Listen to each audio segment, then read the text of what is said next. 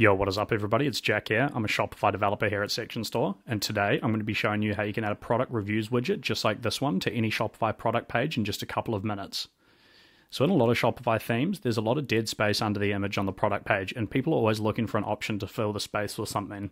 So adding a reviews widget like this can be a great option. Not only does it show a review, which proves to your customer that the product is quality, but it also improves the styling of the page and makes that left-hand side look a little bit more full.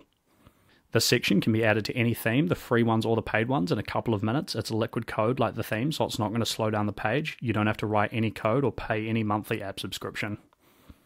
So to add these reviews, I'm going to be using the Section Store app. Section Store is a component library of over 500 different Shopify theme sections that you can see here that plug into any Shopify theme.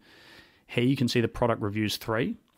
The section itself is a one-time charge of $9, but as you can see here, it's never recurring. So once you buy it for $9, you own it forever, and you can use it as many times as you want and as many themes as you want. Once I go ahead and purchase the section, it's going to show up here under My Sections. So here are all my purchase sections. I'm going to find the product reviews, hit Add to Theme, and select the theme that I want to install them on. Now they're installed in the theme, I can jump over to the theme editor, hit Add Section, find Product Reviews 3, and add it to the page. Here's an example section in this theme that I installed earlier.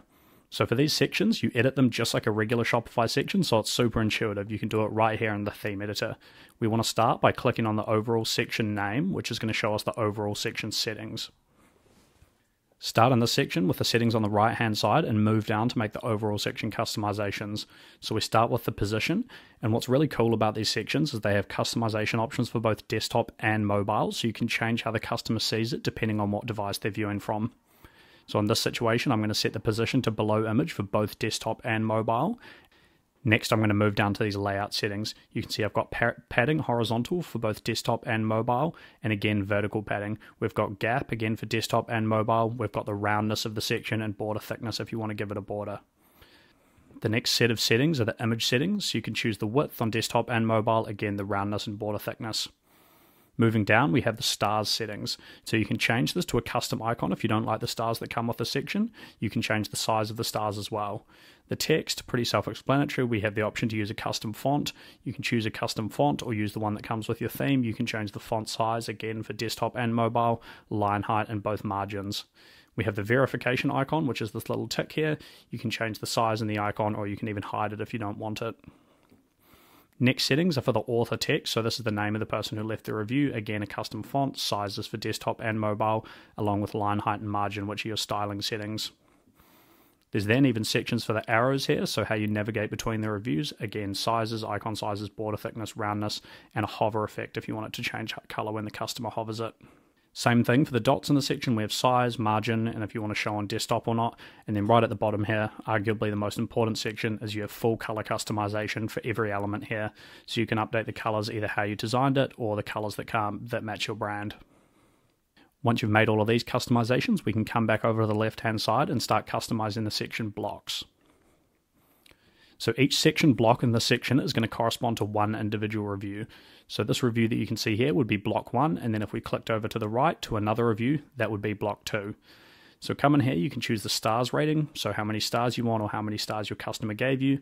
You can add the body of the review's text, so the review that the customer gave you, and then the author, whether that be the customer name, a business, etc., and then also the image. Back over here on the left-hand side, you can use the Add Review option if you want to add more reviews in this carousel. You might want to add 4 or 5 reviews.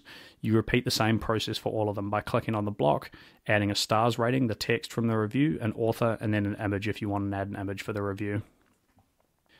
Once you've gone through, added all of your reviews, and made your customizations, and you're happy with how it's looking, you can preview it in desktop and mobile in the theme editor, and then head up to the top right corner and hit Save.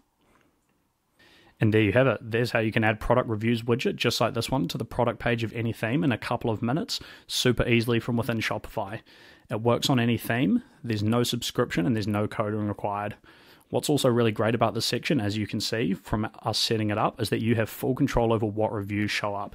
So if you just want to show one or two of your best reviews here, or maybe you've got a competitor that's left you a bad review and you don't want to showcase it, you have full control over what shows up here at all times.